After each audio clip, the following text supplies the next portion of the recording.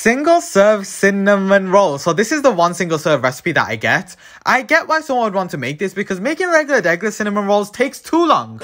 Not this one though, so let's make it. So to make the dough, I mix some flour, sugar, baking powder, milk and yogurt together. This will be crusty if you don't add the yogurt. The yogurt keeps this fluffy without actually having to use yeast. I rolled this out and added a brown sugar, cinnamon and butter mixture. Warning, this dough is not the easiest to work with, but it's fine. Just roll this up and bake it. I also ended up adding a cream cheese icing. I felt the pressure from society to do so, but to be honest, it's good without it. But yeah, that is it. Bye.